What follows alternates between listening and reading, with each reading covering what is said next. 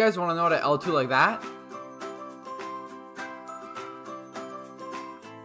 or L2 like this, well, I got you. What's up, guys? Back with another video, and today I'll show you guys how to L2 like a top player in NHL 23 Hockey Ultimate Team. So let's get into it. So what is the point of L2ing? So if you guys watch me play, you know that I kind of look like a ballerina when I play.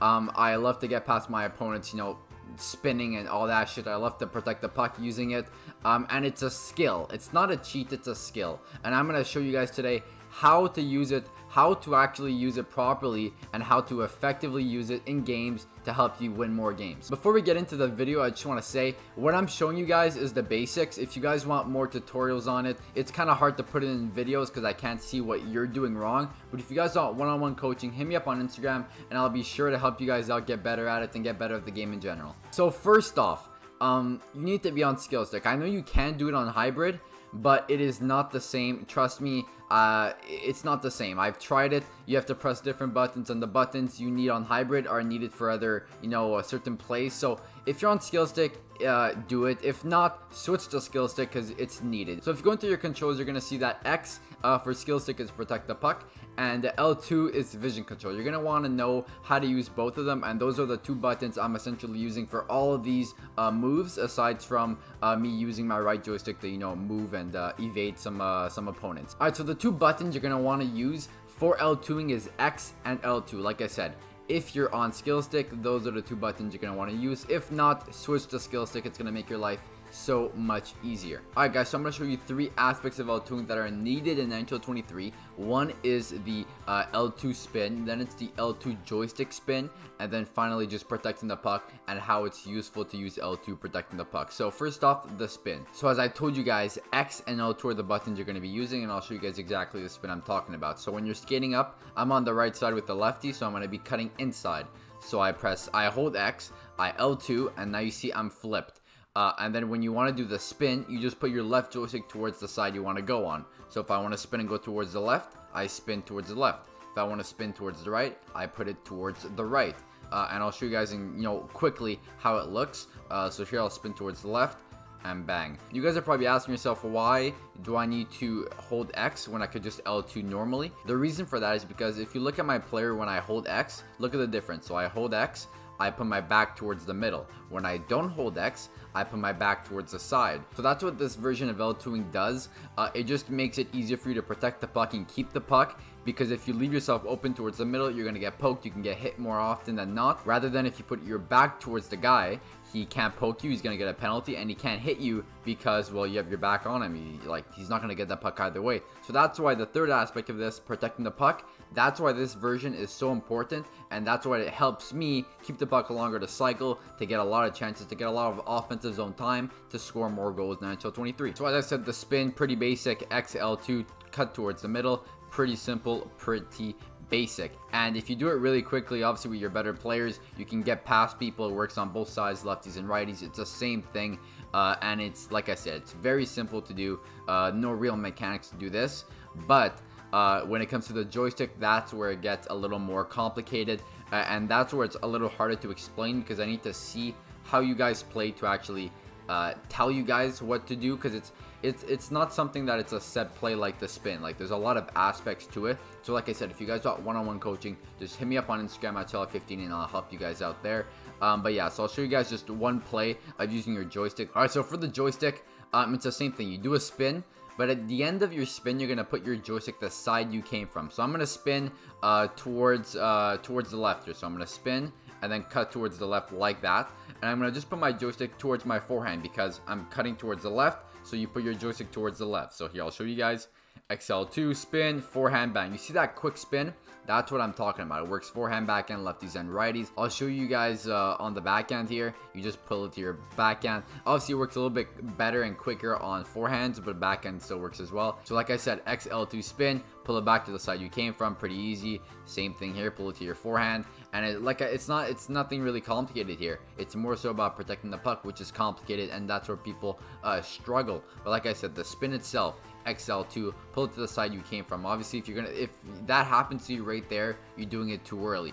So you got to make sure you find the right time to do it.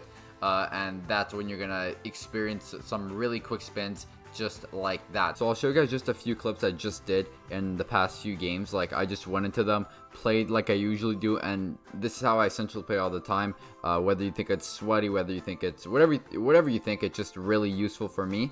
And if you guys can you know, try this out, experiment with it, and actually find that, you know, you're actually good with the mechanics of this, it might help you guys out to learning, just get better at certain mechanics such as these in the game. So first off, this clip, I'm coming on a 2-on-2 with Teravainen, and he's controlling his right D, so I faked the cutout on the right side while I use my joystick to cut in the middle of my L2, like I just showed you guys. So the quick joystick spin to cut right back into the middle. So now it's like a 2-on-1 with guys back checking. I spin my back checker and the other guy in front, do that joystick move again to shoot far side. So as you guys see on the last spin, I do the exact same spin I just did 2 seconds ago to score far side.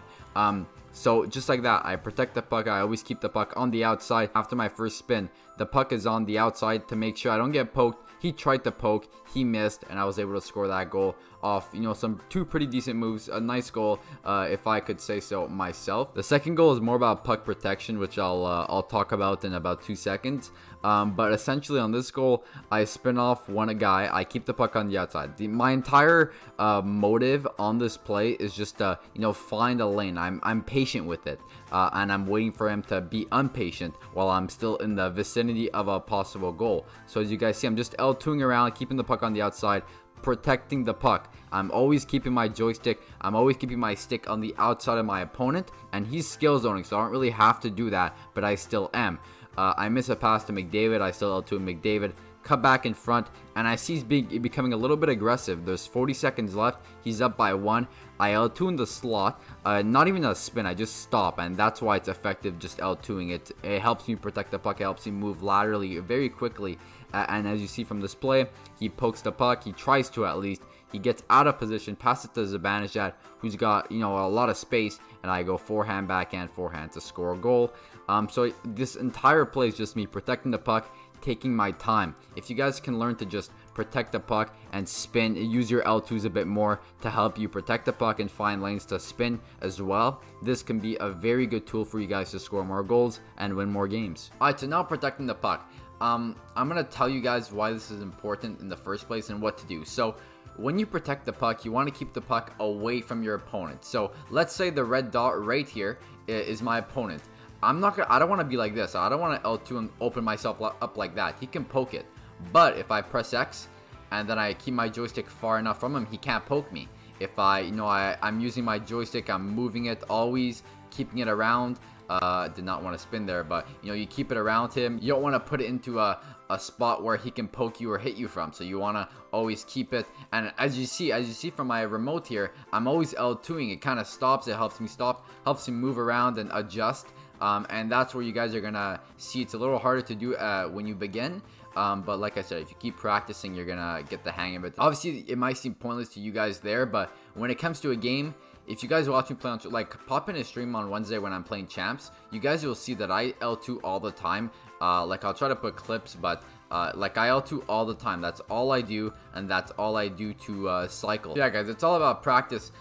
You always want to just keep the puck away from your opponent and keep your back on him. So whenever I feel like I'm going to turn into him, I just L2 quickly to keep my back on him, and you just, you know, you continue like that, and that's how you're going to keep the puck more often in the offensive zone, get more ice time in the offensive zone, and find more lanes because your opponent's going to get impatient. Alright guys, well that's it. There's so many more aspects to L2ing that are just so hard to understand and say without like seeing how you guys play. So like I said, one-on-one coaching, hit me up on Instagram at Charlie15, I'll be there to help. But like I said, guys, that is pretty much the basics of L2ing, spinning and shit like that, pretty basic. So I hope you guys enjoyed. Make sure you guys like the video and subscribe, and I'll see you guys on the next one.